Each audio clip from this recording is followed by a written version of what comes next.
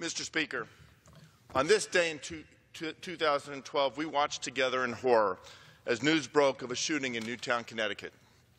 20 innocent children and 6 brave educators were gunned down at Sandy Hook Elementary School. In the 5 years since, this House has paused 40 times for moments of silence to recognize the victims of mass shootings.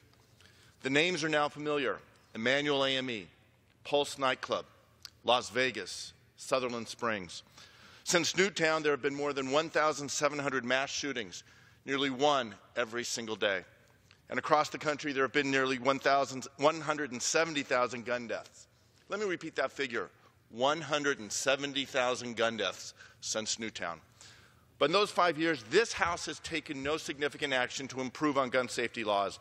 We're not debating universal background checks or restricting assault weapons or even banning bump stocks used 2 months ago in the Las Vegas shooting for the worst mass shooting in our history.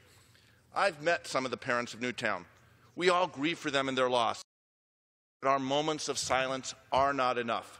The 26 who lost their lives deserve more. We must honor them with action. I urge this House to end the obstruction and finally consider legislation that would improve safety for all of our communities. I yield back. For what purpose does the gentleman from Utah seek recognition?